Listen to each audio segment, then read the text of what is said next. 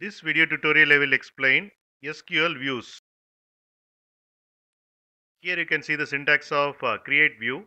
Create view, view name as select columns from the real table, and we can put where condition.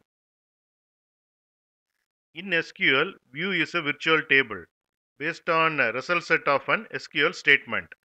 View contains rows and columns like a real table. The fields in the views are fields from one or more real tables in the database. We can add SQL functions, where statement, join statement to the view, and present the data as if the data were coming from one single table. And the view always shows up-to-date data. The database engine recreates the data using views SQL statement every time a user queries a view.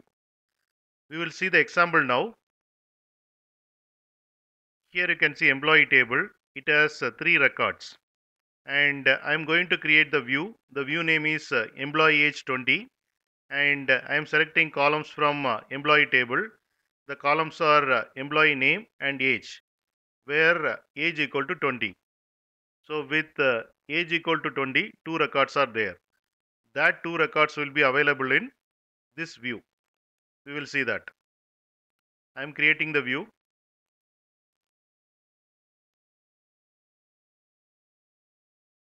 Refresh. Here you can see the view is created, employee age 20, and it has 2 records with age is 20. I am going to employee table and changing one of the ages 10. Save. And you can see in the view it is immediately reflected.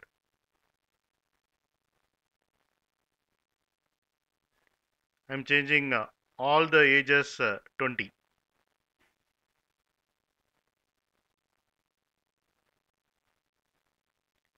You can see it is immediately reflected in the view. To display all the records from employee age 20 view, we can use this query. Select star from employee age 20. And here you can see we got the output. Suppose if you want to update the existing view, then we can use this syntax. Create or replace view, view name as select columns from the table and the where condition. We will see the example now.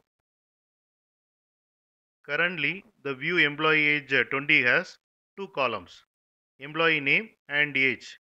And I want to add one more column called salary from the employee table. Then I can use this query. Create or replace view, view name, and selecting employee name, age, and salary column from employee table, where age equal to 20. Executing this.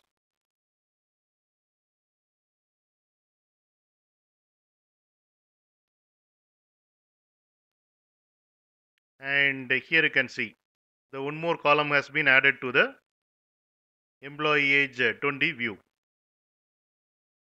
Next we will see how to drop this view. Drop view, then the view name. Execute this. Refresh. And you can see the view has been dropped.